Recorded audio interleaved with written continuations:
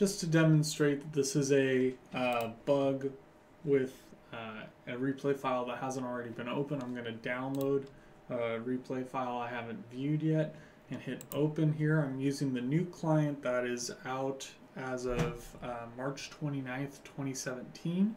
You'll see once we boot into the game here, the problem is that the visual displays and the time displays for ability cooldowns is inaccurate when you pause a replay. When you select a champion, the actual abilities, the passive, Q, R, all those are misdisplayed because the time keeps lapsing during a pause. So if you select Yasuo right now, you see that he's his ability's on cooldown. I hope he spams it again here. Yeah, right there. So I can hit pause. You can see the ability keeps ticking. I'll skip a bit ahead in the game. That was just to illustrate that it'll happen without skipping in the file anywhere. But if we skip ahead in the game to where people are using a lot of different abilities, this will illustrate this a lot better. So Yasuo, that's an unfortunate turn. We'll select Braum there. So you can see here Braum's abilities keep ticking. This is true for summoners as well, though the icons for summoners will actually remain correct in the side overlay displays. The icons in the when selected areas will continue to tick, and if we select away from them and come back to them, they're still ticking, they don't reset. And this is true too for if we hit play again. Exhaust is currently at 103, 100, 99, 98, 97, 96, 95, 94, 3, 2, 1. So even though we pause the video, resume the video, select away from the champion, reselect the champion, the miscalculated time from an earlier pause is remembered.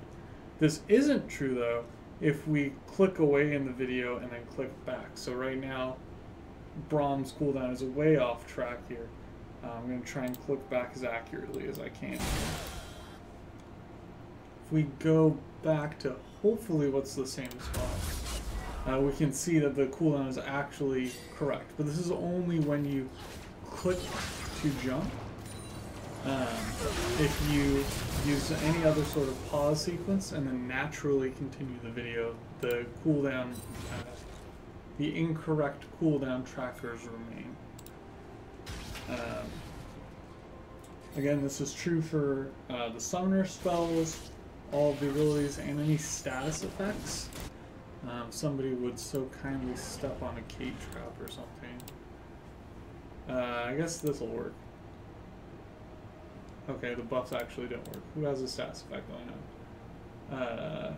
Braum has a... We can use this. This is a poor example, but this is true like with Caitlyn traps. If Nami puts a wave on you and you get Tidecolor's Blessing off of it. So anything from a mastery to an item effect to an ability cooldown, if you click away and click back, it'll jump the time to where it's reloading again.